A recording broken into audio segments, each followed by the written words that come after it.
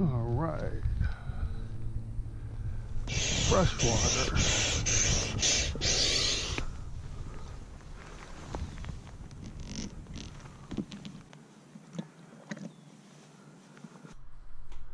Okay, so every winter I tell myself I'm going to do more freshwater fishing come spring, and then every year I join the rat race in the Raritan Bay for striped bass, and then bluefish, and then fluke.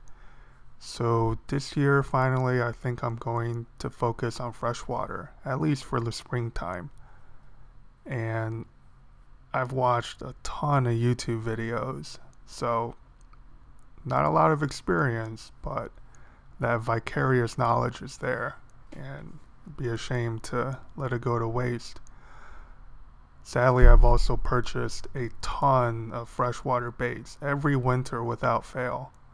So this year we'll put it to the test a little bit and maybe do a few catch and cook with freshwater species and see where that brings us. I think I might do a bluefish trip, and I might hit the stripers when they swim in the Long Island Sound.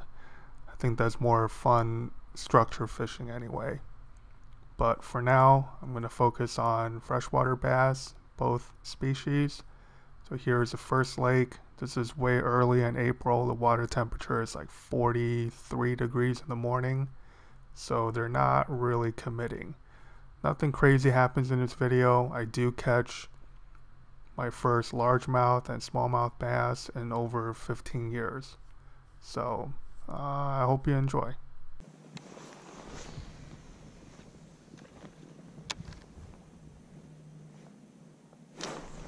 Oh, come the fuck on.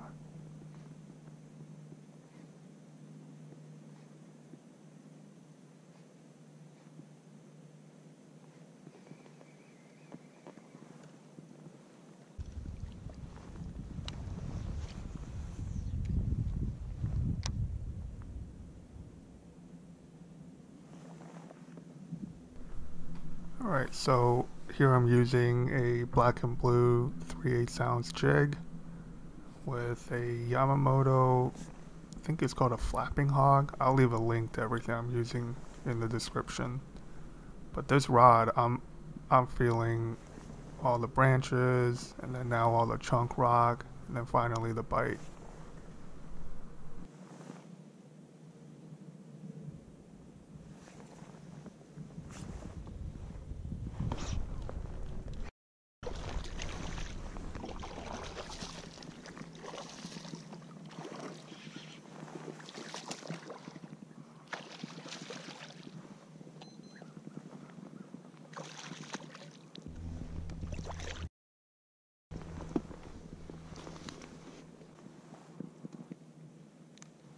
Yamamoto.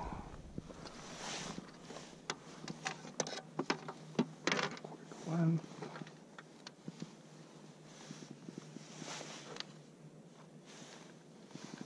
Not bad. Red lips.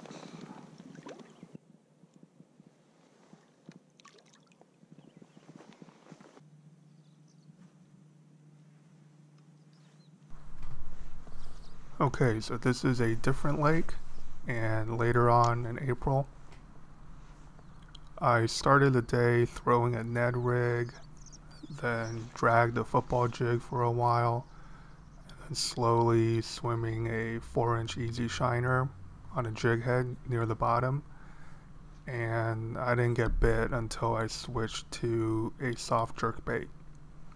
So this is the 5-inch Kitech Shad Impact, and I'll go more into it in the video later on, but it is deadly. I mean, this thing has such great action in the water. And then later I used a 4-inch as well.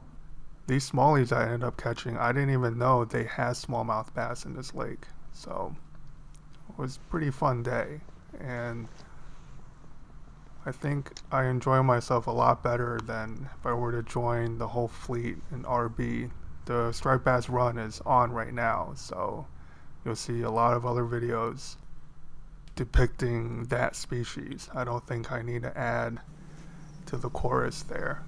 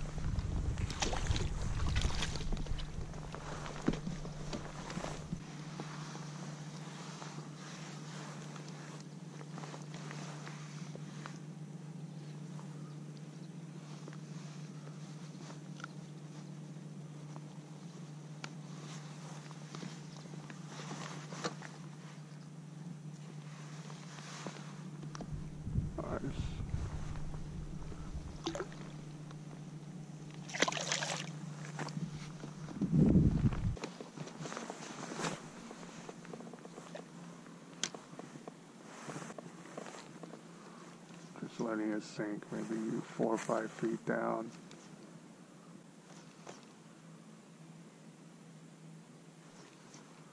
It's all rod tip. It's similar to a hard jerk bait. The whole point is you pop it, you hit it through the slack. As soon as you hit it, you give it slack. So the bait is sinking, or a hard jerk bait is just suspended, and then it goes, and then it either stops if it's a hard jerk bait, or it starts to sink immediately. And you get that shimmy action from this bait, the shad impact, as quickly as possible. But if you jerk and you hold your line tight, your bait goes forward and then it glides. That's not what you want.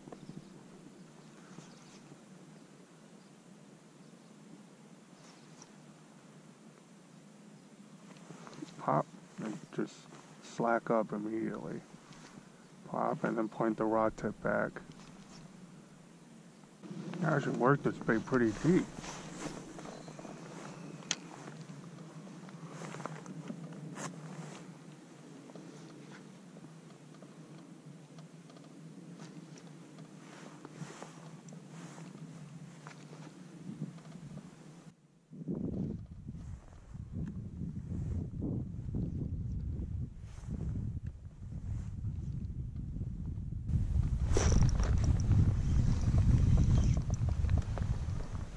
Saw the line move on that one. Another small one.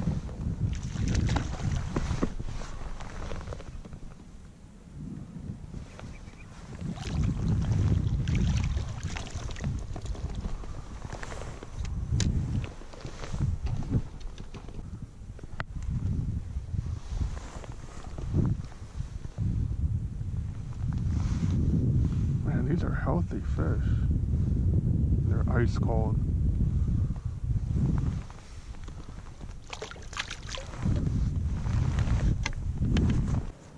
That's a 3/0 owner light wire hook. I got 10-pound leader to 8-pound braid. And I tie a little craze loop. I think that's the best action you can give this bait.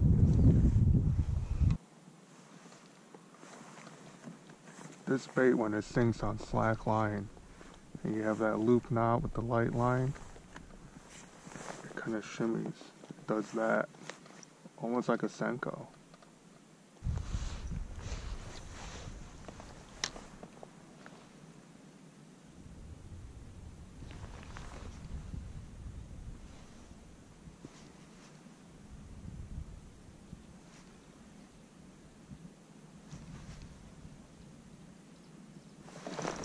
Oh, fuck me.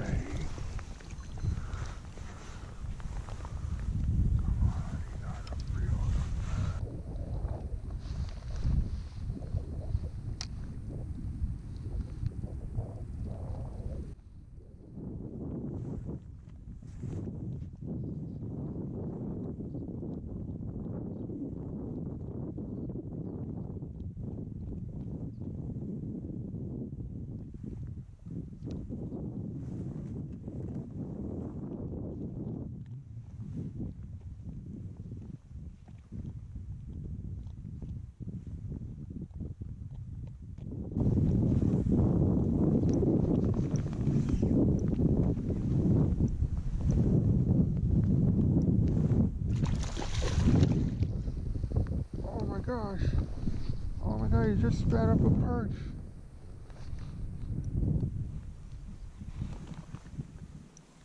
Don't jump.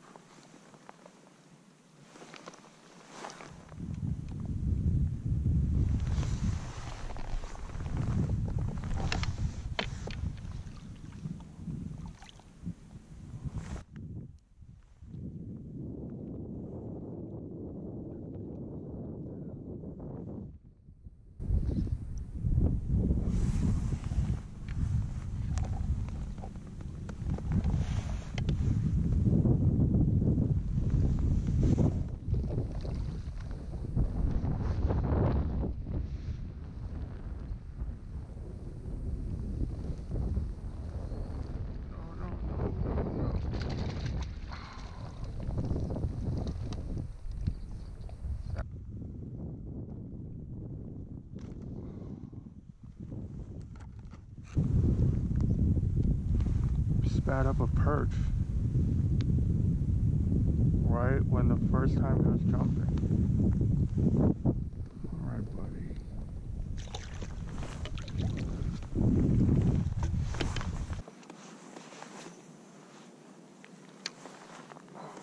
Come on.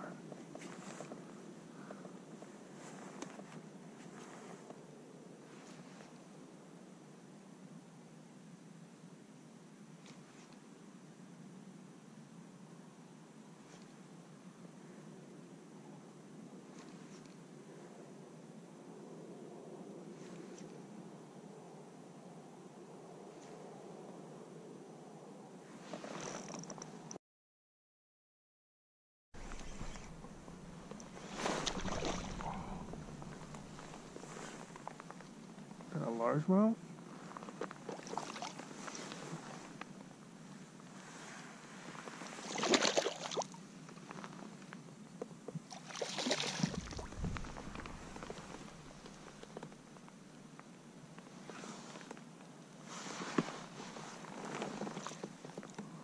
Come here. Oh, man.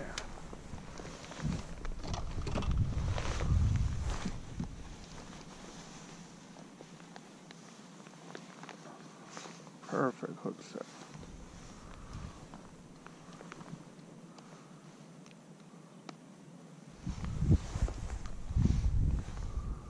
Oh, look. Oh my god, he got the perch. That's gotta be the same perch that the other one let go. This is a different bass. And he caught that perch. I hope you guys see that. Good for you. Same size. Look at these fish.